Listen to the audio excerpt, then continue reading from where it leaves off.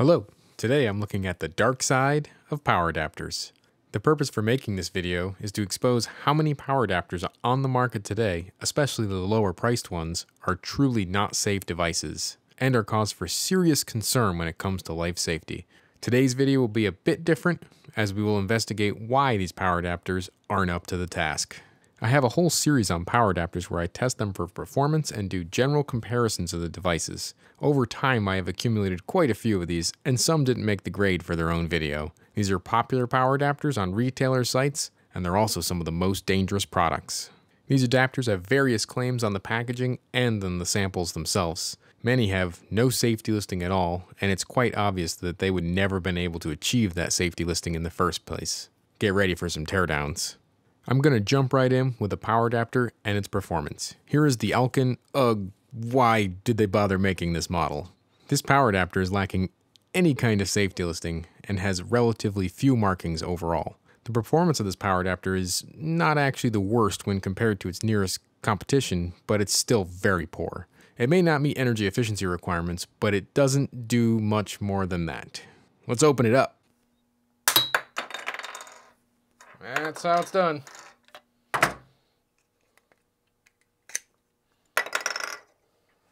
Inside, we can see this power adapter is very poorly designed. It has several design features that mean it would never have been able to get that safety listing in the first place. So let's talk about the safety requirements for electronics. This is intended to be an intermediate or introductory overview, so some specifics are left out for time and clarity. There is something called clearance and creepage within electronics. If you've ever had an electric shock from static electricity, then you already know these concepts. Electricity can travel through air at high enough voltages. The space, mostly in air between components, is called clearance. This doesn't have to be on the printed circuit board or PCB. Physical barriers or separators can increase this distance. In general, the larger the clearance between components, the safer the device. Typical clearance values are 6 millimeters for power supplies. Medical devices may require more, which kind of seems obvious, right? The next concept is called creepage. This is the path electricity can travel on a circuit board, typically from copper trace to copper trace. Typical creepage values for power supplies are from 5 to 10 millimeters. An example of effort to increase creepage is to cut slots out of the power supply circuit board or put large gaps between components. Again, the larger the gap, the more safe.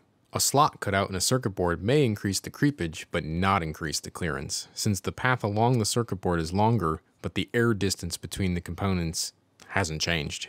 There is also the matter of transformer isolation. All power adapters have transformers which convert voltage from a higher level to a lower level to charge your devices. The isolation of the transformer needs to be sufficient to be greater than or equal to the creepage and clearance requirements inside the adapter. Lastly, there's a component that typically connects the mains high voltage wiring to the low voltage wiring called a suppression capacitor. This component leaks a small amount of AC from the low voltage side, but is required to comply with electromagnetic interference requirements. There could be 100 videos on that alone. The capacitor has to be able to survive large changes or transients in voltage and not fail by short circuiting. There are capacitors specifically rated for this purpose known as Y capacitors, with Y1 being the highest rating.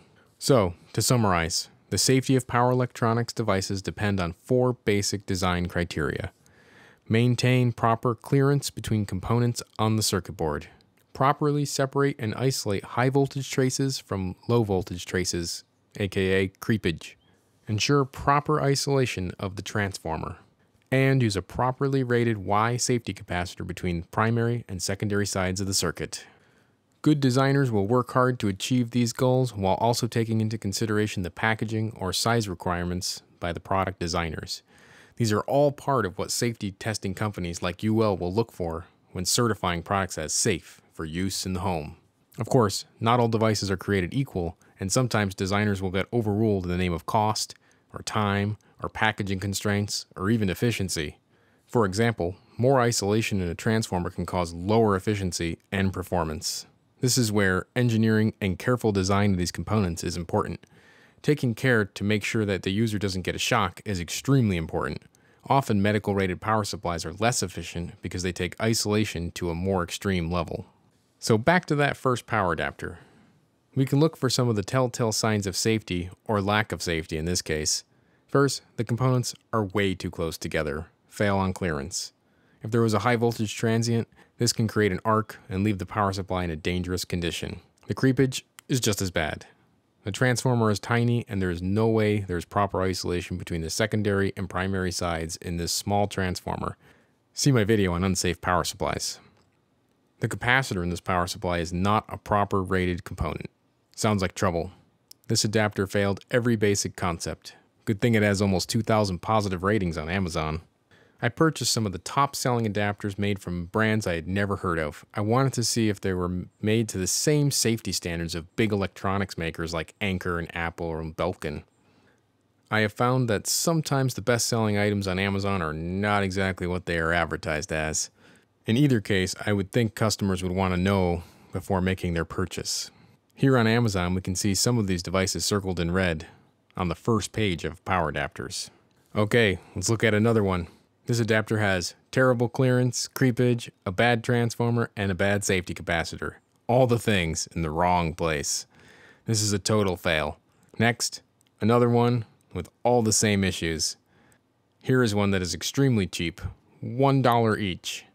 Worst thing I've seen in a long time. Steer clear of this garbage. So here's a chart of each of these power adapters with their performance numbers, of course, but also the clearance that they have between the primary and secondary sides. And as you can see, they're pretty bad, with the exception of one. The one surprise out of the bunch was this funkin all the way. Actually, had a real safety listing and doesn't look like it's built too bad. It barely checks all the boxes, but it does check all the boxes for being an okay product. Is it going to last a long time? I don't know. Is it efficient? No, but it is more safe. On the topic of power quality scoring, these adapters were all over the place, but in general took most of the bottom spots and in general had very poor performance. I have a summary graph here, and I can't recommend any of these. I'll put a few links down in the description of the current top of the stack power adapters. Now that we have reviewed the basic components of design safety, let's take a look at an example from a power adapter with good isolation. This is one of the Anker power adapters that has a full safety listing and was featured in a previous video. The power adapter solves the clearance and creepage requirements by having a totally separate output circuit board and a physical plastic barrier between the two. That's impressive in this tiny case. The transformer is fairly sizable, and it has two wires that pop out from the sides and have an extra layer of insulation over the wires to help shield them from possible contact with the primary mains electricity.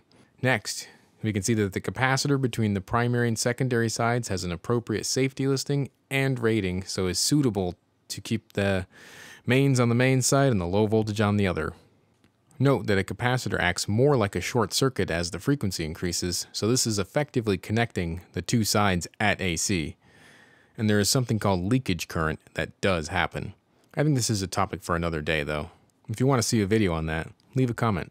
Another component that connects the main side, the high voltage, to that isolated low voltage side is an optocoupler.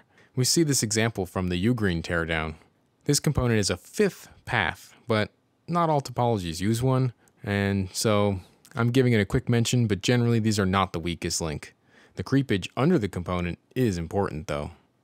So what should you do about unsafe power adapters? Don't use them. Dispose of them at your local e-waste collection center and be careful and remember safety when choosing products.